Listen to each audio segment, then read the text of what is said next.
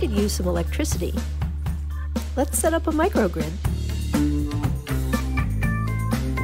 Microgrids are not tiny electric grids for dollhouses.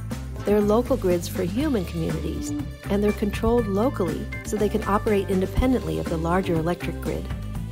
That's really useful when the power grid goes down because of a storm. When Hurricane Sandy caused massive power outages, the lights stayed on in Co-op City, a neighborhood in the Bronx, because they had a microgrid.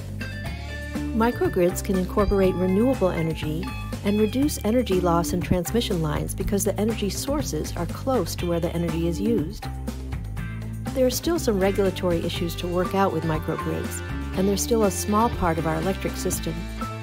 There's no perfect solution to climate change, and no one solution is enough.